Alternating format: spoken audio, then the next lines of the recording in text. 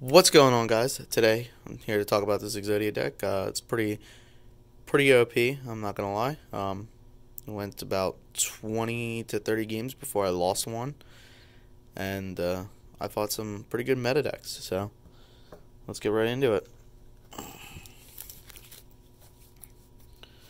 So obviously the first thing you're gonna need for this deck is your EXODIA pieces, because probably the best thing you should have in this deck.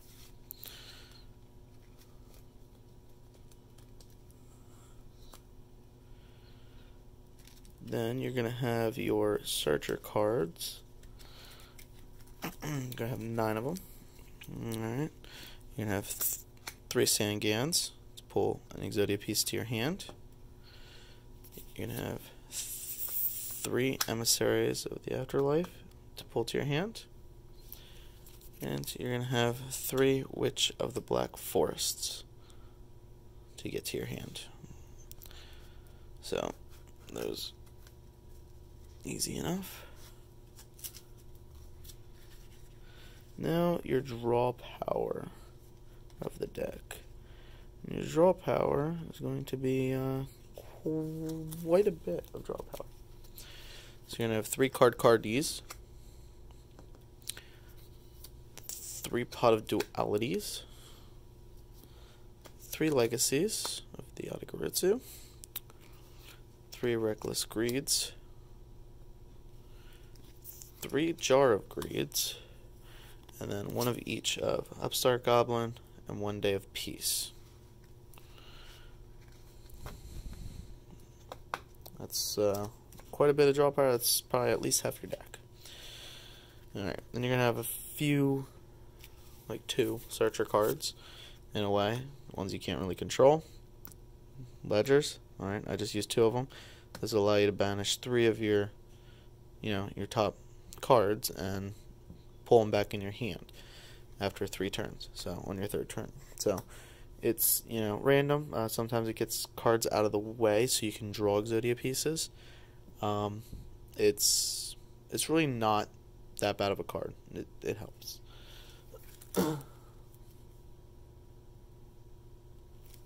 Then you're gonna have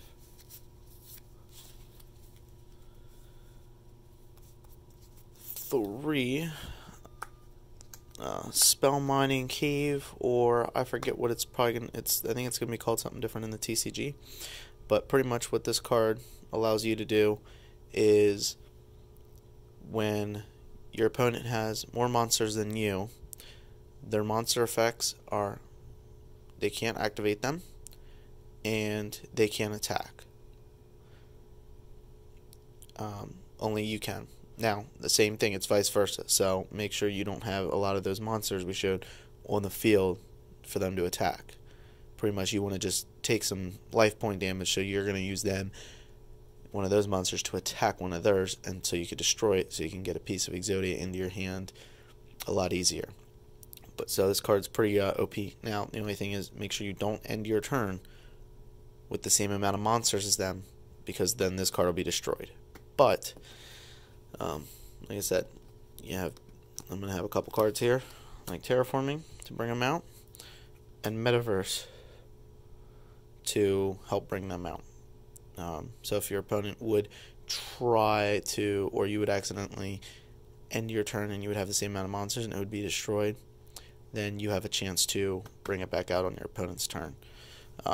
Or vice versa, if your opponent decides to purposely leave one monster to match yours and destroy that card, because like I said, it's pretty overpowered, and but it's a very necessary card. So I hope you enjoyed the video. Leave a thumbs up. Hopefully comment in the description below any other cards you found to be useful in this.